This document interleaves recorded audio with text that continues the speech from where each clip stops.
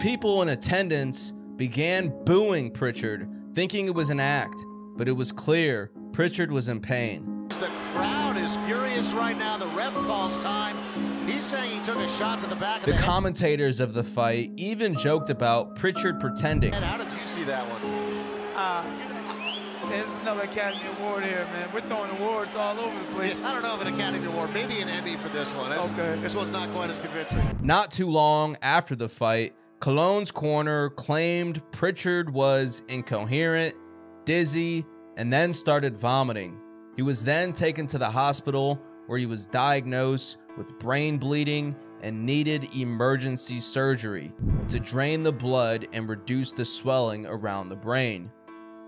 Then things got worse when Colón would fall into a coma for 221 days and would wake up in a vegetative state.